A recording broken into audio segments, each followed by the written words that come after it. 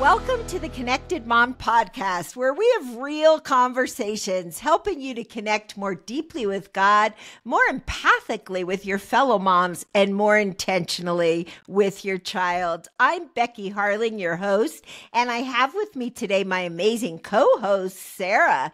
So, Sarah, welcome, and I have a question for you since you are right in the thick of raising your two kids. Do you journal? Great question. Pre-kids, yes. Post-kids, no. That's the honest truth. Well, I love journaling. I used to love it. And no, in 9 years, I probably have not really journaled much at all. So there's the honesty. Well, that's fine. So today our guest, I'm so excited about this guest. So we have Jennifer Dukesley with us, and she is a farm girl, actually, living in Iowa. She's raised two girls. She's now an empty nester, but she has written one of the most creative books, Sarah, that I have ever encountered. It's called Stuff I'd Only Tell God. I love the title. I love the way she set it up. I love the questions in here. I mean, girls, you should lean in and listen, because this is going to be an amazing interview. She's a best-selling author, and this book is incredible. It's a guided journal to help you know yourself better and to help you know God better. And I mean, what could be better than that? So welcome, Jennifer. Well, thank you for the warm welcome. This is great. And Sarah, I'm telling you, by the end of this podcast, we are going to get you back into journaling. That's my prediction. I'm excited. She's going to bring it, Sarah, and you'll be ready. I am. Okay, Jennifer, before we dive in too deeply, what gave you the vision for this book? It's so creative. It is. It's unlike anything I've ever written before. Everything I've written before is either a trade book or a Bible study. And for those who don't know what a trade book is, it's like a regular book that has chapters and maybe like 55,000 words, right? So the difference is this is a guided journey that is, in some ways, the book is only about 20% complete, because it's not a real book until you finish it, until you answer the thousands of prompts in it and make a really exciting discovery. I thought of this idea several years ago when it occurred to me how much I loved questioning people. Not to be nosy, but because I'm genuinely curious. And number two, how questions literally saved my life, because I was an agnostic in my early adulthood, even though I grew up in the faith, and felt over the years that there wasn't proof that satisfied me intellectually about Jesus. And it was a very dark time in my life. And I would Google things on the internet, like, how to try to figure out what was real. And everything that I read was like, well, just go read the Bible. And I'm like, well, yeah, you're going to say that. That's like your propaganda piece. But it turns out when I began to interrogate the Bible, and I really interrogated it, and when I really asked God some deep, hard questions over about a 4-year period, I became a believing, Jesus following, sold out person for God. It was life changing. And it's because I finally stopped running away from my doubts and my questions. And that is the path that led me straight to Jesus. So I've got all of this behind me of questions leading to self-discovery and questions leading to God discovery. And I wanted to put all of that together in a book. But as I began, I'm like, I also want to have a lot of fun with this thing, because I think that as Christians, we just don't have enough fun. We just take ourselves far too seriously. Yes, that is true. Yeah, but God gave us a sense of humor. He himself, I really strongly believe, has a terrific sense of humor, sharp wit. funny, I mean, there's just funny stories in the Bible that make me smile and make me laugh. And so this journal is really a journey through your life. It goes through your people, your past, your present. You engage with your own longings and dreams and look forward to the future. And my hope is that by the time people get to the last page in that journal, they will really have set in their mind how they want to live the rest of their lives and what's going to be most important. Wow. I love that so much. Well, I'm going to read this because I love the description of your book. Your new book invites people into courageous honesty, obsessive truth-telling, and beautifully ruthless self-discovery. Wow. So why are all of those so important? I think you've shared why it really helped you with your faith discovery, but why is honesty, truth-telling, self-discovery so important for us? Yes, honesty, and not only honesty, but courageous honesty, right? Because being honest does take courage. It takes courage to be honest with ourselves about our past. It takes courage to be honest with the things that have hurt and the people who have hurt us. It takes courage to be honest about the people that we are having a hard time forgiving. It takes courage to tell God, I'm not sure what I believe about these particular things in my life. I'm not sure what I believe about you. Help me. That takes courage to come before God like that.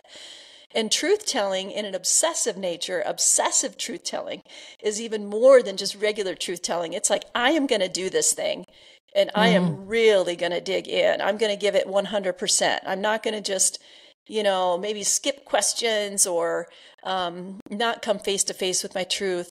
I just want to dig in and be all there and present for this journey. And then the reason I call it not just self-discovery, but beautifully ruthless self-discovery is because, again, that goes even deeper than self-discovery. Because honestly, finding out things about yourself can be ruthless. It can be difficult. It can be hard to come face to face. And I don't want to sugarcoat that at all for people who might dig into this journal.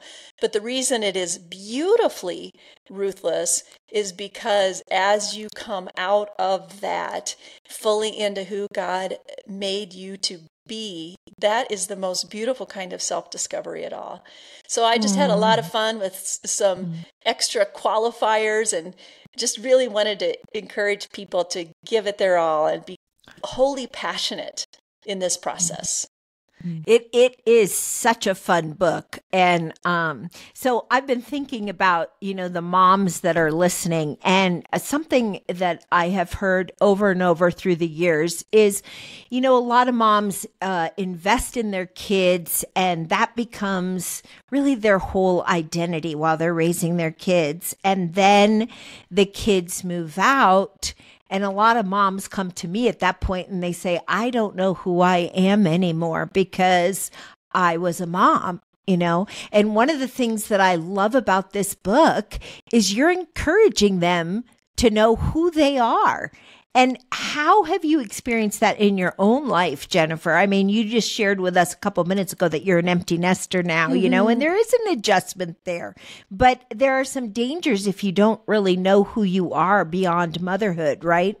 Absolutely. And I get how easy it is to wrap our identities around our motherhood. I decided when the kids were quite young that I was not going to do that. I didn't want to wrap my identity around them. I didn't want to wrap our marriage around them because I knew that they weren't always going to be here. And in fact, I told you both, Sarah and Becky, before we went online with this podcast, that our empty nest went really empty and they flew far away.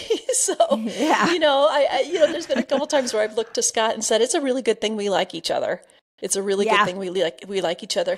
And also, it's a really good thing that we like us, like yourself. It's a really good thing that you take some time to appreciate how God made you and what his purposes are for you as a human being who loves God. I am not convinced, and maybe this is an unpopular thing to say on a mom podcast, but I am not convinced that motherhood is our highest calling. I'm just not. I am convinced that glorifying God is our highest calling. And that means being a great mother. That also means being the fullness of who God created us to be, with our hobbies and our interests, and maybe vocationally, where we volunteer, how we pay the bills, what we appreciate, and our friendships, and the foods that we make. I mean, there's so many things that God gave us to enjoy Him and to enjoy this earth and this world that He created. So my hope is to help a woman uncover that as she goes through this process. Cool. Yeah, I really love that answer, Jennifer. You know, I was talking with some people close to me a few weeks ago, actually, and they were talking about, you know, there's a lot of guilt when you're a mom and you work outside the home, or you work in the home and you're trying to manage kids and your career and the things that you want to do. And, you know, as I was thinking about it, I thought, you know, I'm really glad, because it would have been easy for me as a mom. I loved being a mom. I still love being a mom, and now I love being a grandmother. But it would have been easy for me to wrap my whole life around the kids. But God called me also to be a Bible teacher. And I'm thankful He did, because I think otherwise I would have been too tangled up in my kids, you know? And so I love that you talk about how our highest calling is really to glorify God, and not just to raise these humans. The humans are wonderful to raise, you know, and there's so much joy in that. But beyond that, we're called to be followers of Jesus who know our gifts, who appreciate how God has designed us, and who are joining Jesus in His mission in the world. So thank you for that answer. I really love that. My joy. And I'm glad, Becky, that you have glorified God with your work outside of the home. I mean, it's made a difference for so many people. I know, because I work for the publishing house where some of your books have been published. So I'm really grateful for you. And for anybody who's listening right now, to know that your other work matters. You know, if you're a working mom or a volunteering mom, whatever that looks like, if you're a ministry mom, I remember how you can feel so guilty about doing some of those things, like you're just not a good mom, but you are a good human, and you're also modeling what it looks like to glorify God with the other areas of your life, whatever that is for you. I love that. Good encouragement. Back to journaling for a second, because, you know, y'all are convinced that you're going to convince me to be a journaler again. So I've heard about this kind of idea with prayer, but, you know, we know that God knows all things. And so sometimes it can be hard when we already think God knows these things, right? Like, oh, He already knows what I need. But how does writing our thoughts down help? Why is journaling, the act of journaling, so important? That's a great question, and I'm going to piggyback off of it as it is relationally to God, because I think for those of us with a Christian worldview, as we journal, we aren't just looking at the words as us talking back to ourselves. We can't help but journal and see it as really a conversation with God. So I think you're right. It is like prayer. And it is also true, Sarah, that God absolutely knows our thoughts. He knows them before the word is even on our tongue. He knows our thoughts and the ways that we take and all of those things. In an analogy for you, my husband, Scott, who I've been married to for 27 years, knows me very, very well. And when he comes in at the end of the day from the pig barns, he's a farmer. When he comes in at the end of the day, he can tell by my body language and by the look on my face if I've had a good day or if I've had a stressful day, if I'm carrying a burden or if I'm lighthearted and ready for a fun night together. And I don't have to say a word. He knows. But what kind of relationship would we have if I just let him read the physical cues and the body language and never had a conversation with him? It would be a very one way. There would be no growth. There would be no intimacy. And he obviously can't know my thoughts in the same way that God can. But it's also true that God desires us to be more than, giving off our body language to him. Like, He wants to hear from us in order to become intimate in any kind of relationship, we have to push pause and spend some time in conversation. And so that's part of the reason why journaling is so good, because it really is a conversation with God about the deep things in your life, about the silly things in your life, not only about what you need, but about what brings you joy and what causes you worry and all those things, and is very, very therapeutic. Counselors and therapists of all stripes, of all religious stripes or of no religious stripes, would agree that therapy is good, or that journaling is therapeutic. And I think also, Sarah, in that regard, we see it modeled so beautifully in the Bible. When I read the Psalms, I feel like I just read David's journal, that I just read his diary. And now those words, they didn't only serve him and the immediate audience, but here they are thousands of years later, his journal entries helping us in some of our biggest trials. So true. I love that. And, Jennifer, I think as people are listening to us, they're probably thinking, oh, well, I could just go buy a journal, for $4.99 at Target or whatever, so they're probably imagining this journal that you've written as just a book with a lot of lines. Right. But it's so much more than that. It's so creative. So one of my favorite things that you did is called Lost in Translation. So tell us about that section of the journal and what that looks like. Absolutely. And to piggyback off of that comment, Becky, it's so good. I think it's important that people realize this isn't just a bunch of blank pages. There are literally thousands of prompts. And the reason I did it that way is because sometimes when I have a $4.99 blank journal from Target, I get writer's block when I start to try. I'm like, I don't know what to say today. And I'm a writer. Like, that's what I do for a career. So even more so, what about the non-journaler or the non-writer? So they're going to have that too. I love that you asked about the Lost in Translation section. Fun. I had so much fun with this.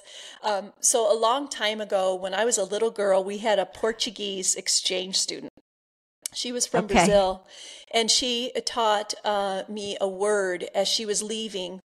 On her last days at home, she taught me the word saudade. And saudade is a longing or a nostalgia for somebody who is absent. And she told me that when she went back to Brazil, she was going to have saudade for me, that she was going to miss me terribly. And I remembered that word all of my growing up years because I had saudade for this big sister who moved back to Brazil. And as I got older, I thought, how interesting is it that there's no good English translation for that word, saudade? There's not like a one succinct word. When I created the journal, I thought, what would it be like to see what other words are like that out there? Surely there's more than just saudade. And in fact, there were dozens. And I sprinkle these kinds of words throughout the journal.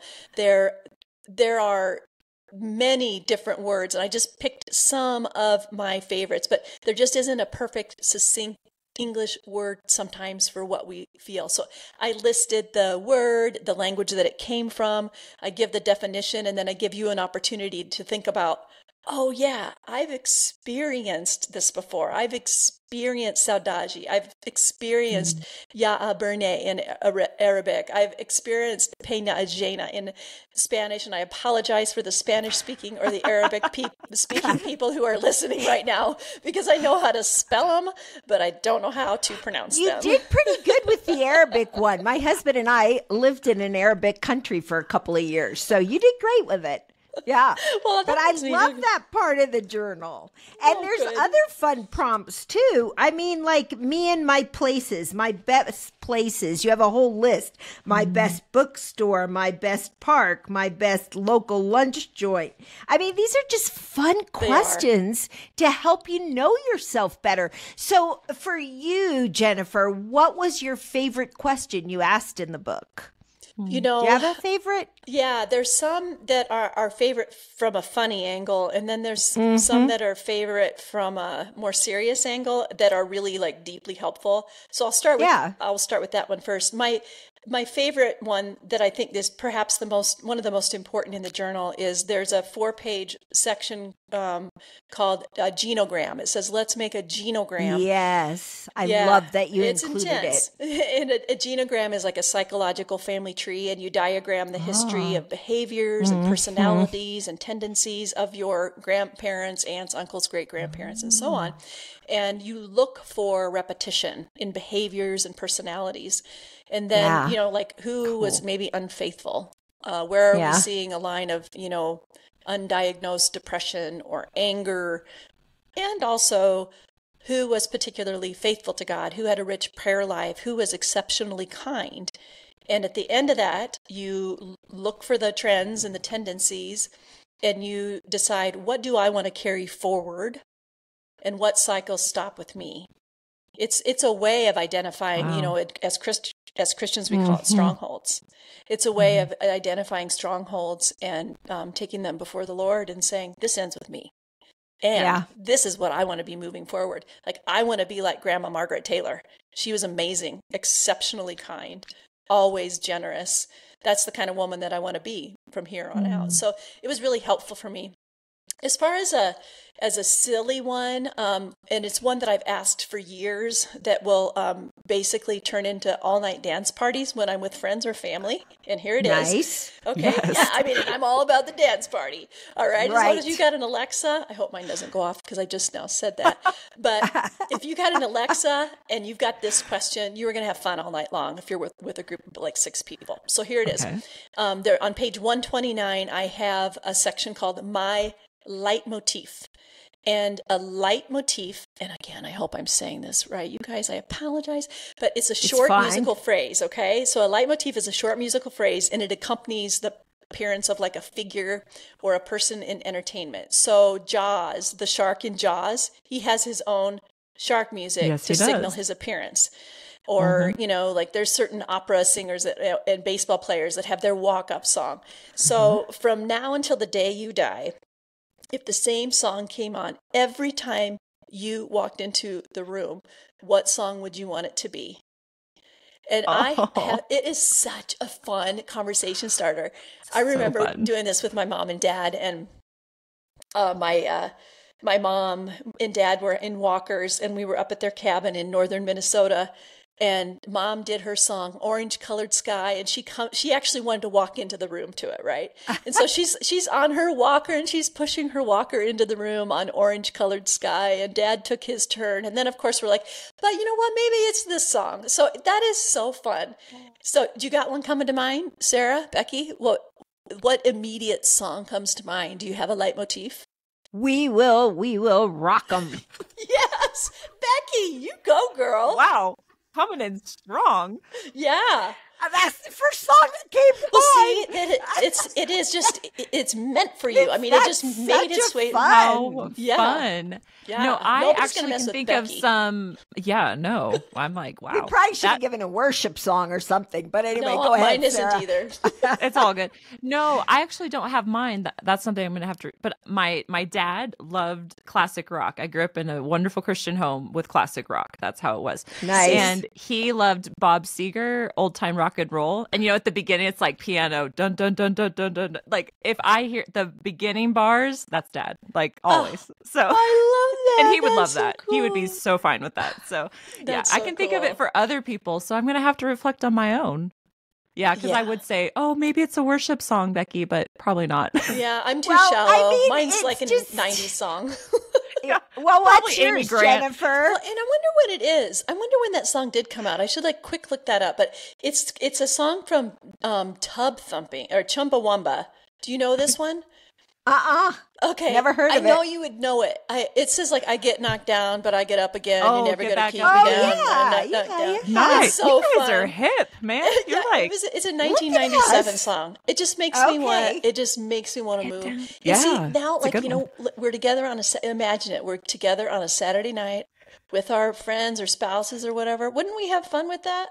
Yes, That is so it's great. We are getting together with my family, my extended family this week, and that is what I'm going to bring up, Jennifer, because they will love it. They love music, and this is going to be so fun. Yay! And I will have to think of mine, but I'm going to get a head start because I got to think of mine. Yeah, you got to think of yours. So my daughter is a voice teacher, and she probably has a Disney song in her head that would be hers. But this is a great question that you can definitely use at parties and absolutely all of those things. I love it. It is such a creative question. Yeah. I love the whole book. So, I mean, it is so fun, girls. You need to get this book. So, Sarah, did you have another question? Oh, my gosh. Well, yeah. Well, first of all, I'm going to put in my cart on Amazon right now because... Well, see, look. Oh, good. Okay. Legit putting it add to cart. Stuff I'd only tell God. Nice. How can you do that while we're on together? I'm so intrigued. Becky. Two screens. You know? That is impressive. There's my walk-up song, 2 screens. But yes. Just kidding. I'm going to make up a song. No. Okay. But I was thinking, Jennifer, could it be used to connect with other moms? Like, could you grab them with another friend? Like, what kind of other ways have you seen this journal used to connect with yourself, wild. God, people? Yeah. I mean, that's so wild to me, Sarah, because literally when I wrote this, in my mind, I imagined a woman sitting down and doing this on her own and then like hiding it in the best hiding place that she could possibly find, and then making sure that her best friend knows that she needs to burn it if she dies, right? Oh my gosh. What it's turned out to be is people gave this to their high school grads. Like this was like their go-to gift. People were buying them by like a dozen of them and giving them to all the grads that they could think of.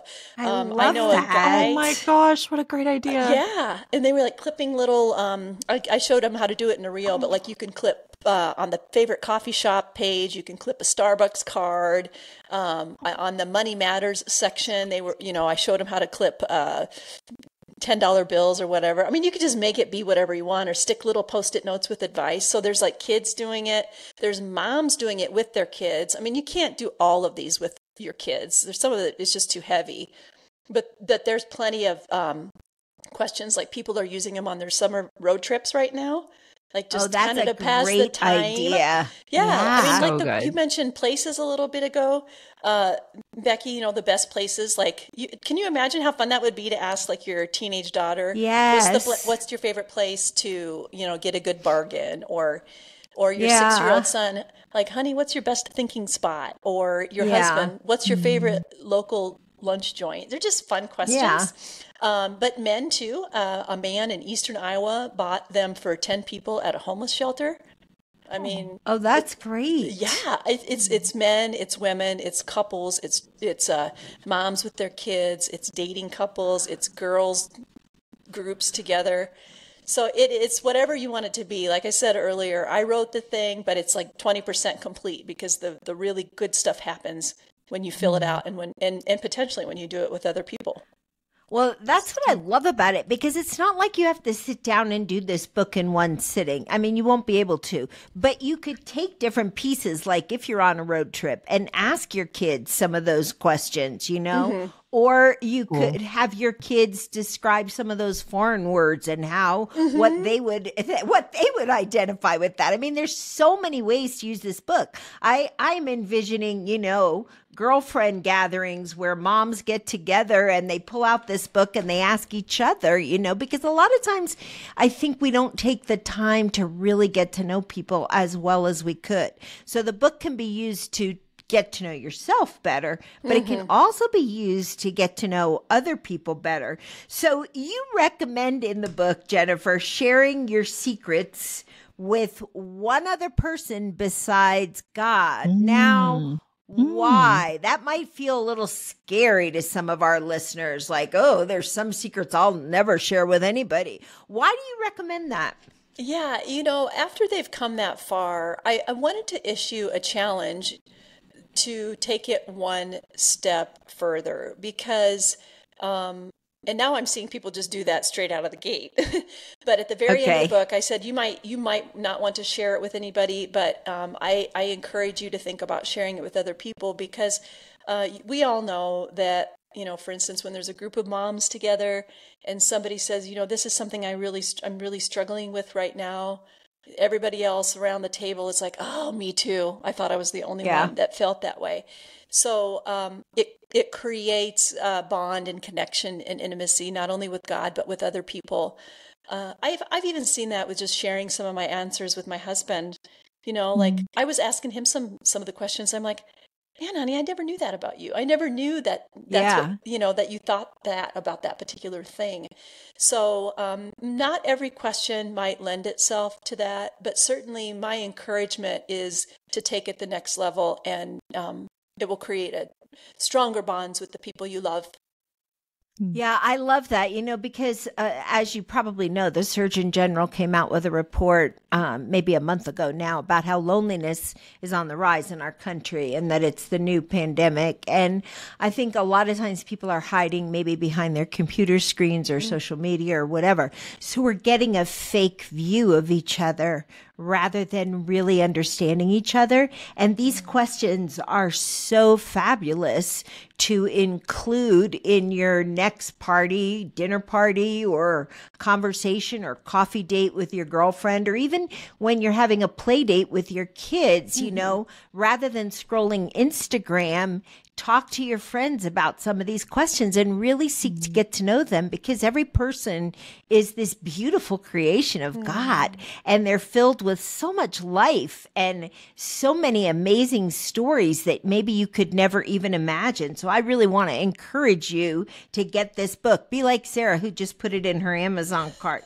So where can our listeners go, Jennifer, if they want to stay in touch with you? Because I'm sure they've all fallen in love with you now, and they're all going to want to be besties with you. So how can they connect with you?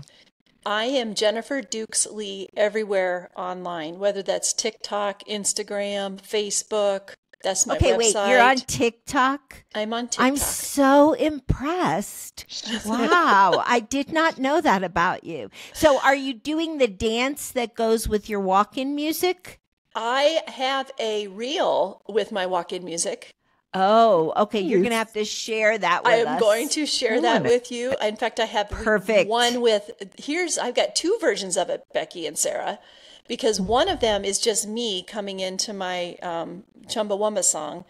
But then a podcaster that I was with said, how about we each come into our song and then we'll mash it up together in one reel? Wow. So cool. I don't know. I mean, That's I'm just saying, amazing. So, I'm just suggesting, Becky, that you come in with we will rock 'em. I think it's a great idea. And then one other place, I wanted to tell you about this place because we kind of got off track again. That's fine. We're having fun.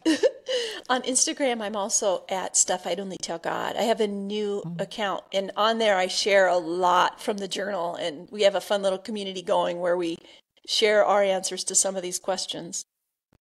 I love that. And I mean, this was such a fun interview, Jennifer. I mean, Sarah and I might just need to come visit you on the farm and and see your dance moves. That would be just amazing. And then where can they get the book if they want to? I mean, obviously Sarah modeled for us that you can get it on Amazon, which you gotta love Amazon because they'll deliver it to your door tomorrow. But that's right. Beside that, where else can you get it? If there's a 30% off always at bakerbookhouse.com. Okay. Wow. So yeah. And Becky, who knew? I don't even know that. And I'm one of their authors. Your books, I almost guarantee you, are right now 30% off on Baker Bookhouse. Because you are Bethany. Yeah. Go check it out. Wow. I will. I did not know that. I love sharing Baker Bookhouse because the physical store is incredible. If you've ever been to it in the Grand Rapids. Physical store is. Yeah. The online store is great too. They pack that stuff up and send it out right away. It's good. Yeah, they are amazing. I did a book signing there, and then I did something else through them. But they have in the back of the store too used books, and I just love that bookstore. It's incredible. So, but that's good for me to know because my books are there, and I didn't even know that, Jennifer. So I've learned so much from you today. I've learned what your favorite song is. I've learned about your dance moves. I learned that your kids are off in 2 different countries right now. This has been so much fun. We need each other, girls, as friends, and we need to connect. And this book by Jennifer is so amazing because it's going to help you connect with yourself more intentionally, but it's also a great tool to help you to connect with God, your friends, and your kids. Because like Jennifer suggested, there's a lot of questions in the book you could use with your teens or your grade school kids to find out more about them so that they feel more connected to you. Hey, Jennifer, would you close us out with prayer and just pray for our listeners? Absolutely. That'd be my joy. Dear God, thank you so much for this great conversation with these 2 amazing sisters in Christ. And we thank you also for all of the people out there that we can't see right now, but we feel their presence with us in a way because of you and your Holy Spirit connecting all of us. So thank you for that. Thank you for the technology that allows that. I pray right now, especially for any mom listening right now who just feels overwhelmed, who the last thing on her mind is journaling. And I get that, Lord. I've been right there. Just come close to her and comfort her and encourage her in the way that only you can do. And finally, Lord, the Lord bless you and keep you. Mother, on the other end of this conversation, the Lord make his face shine upon you and be gracious to you. The Lord lift up his countenance upon you and give you peace. In Jesus' name, amen. Amen. Hey, friends, thanks for joining us today for this episode of The Connected Mom. And we are hoping that you're going to join us again next week, where we'll have another conversation helping you to connect more deeply with God, more empathically with your fellow moms, and more intentionally with your child.